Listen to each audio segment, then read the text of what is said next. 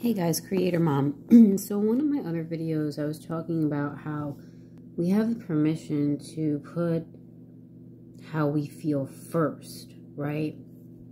We don't need approval or anyone else's permission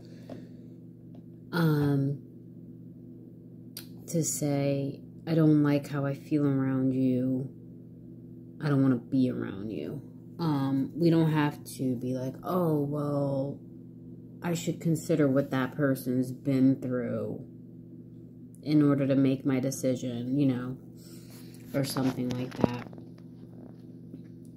We don't have to consider the other person. What we need to consider is how we feel and make that of utmost importance. And I think, well, I was just thinking about this. One of the blocks to doing that, at least for me, is thinking, well, I don't want to do that because people who are like narcissistic have done that. Like all they care about is how they feel about a situation, you know?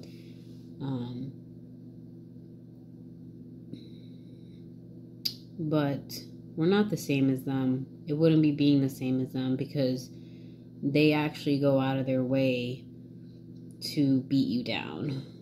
And so that's not what we would be doing by putting first how we feel.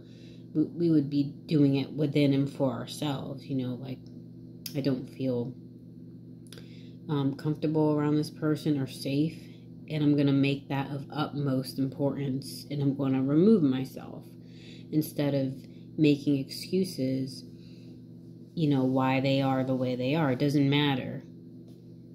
What matters is how you feel about being around them and having enough self-worth and value to take action.